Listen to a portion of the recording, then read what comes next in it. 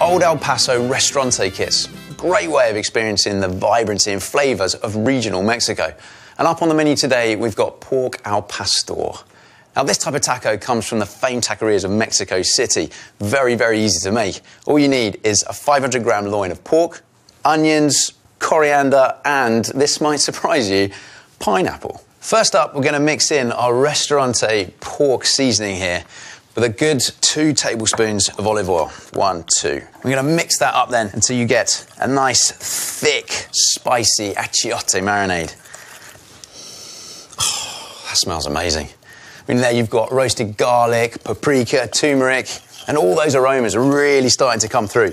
Into that goes the pork. Get it all in, and then mix it all up.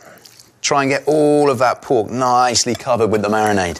So I'm just going to let that rest for 5 minutes to really let the meat soak up that flavour.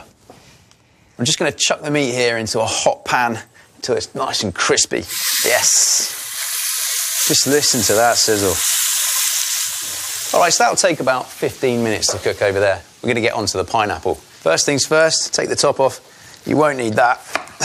Just get stuck in your teeth. Now, for this recipe, you need 200 grams of pineapple cut into quite big old chunks and another 200 grams chopped much more finely.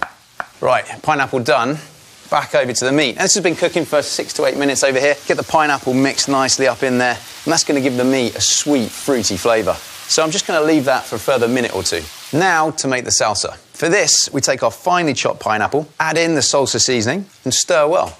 Simple. And finally, I just need to lightly toast a soft tortilla here on a hot pan. That's perfect. Okay, I think we're ready to go. I wish you could smell this. All right, meat first. Personally, I like a lot of salsa in mine. A little sprinkling of onions, and finally, an artistic flourish with a coriander garnish. Buen provecho.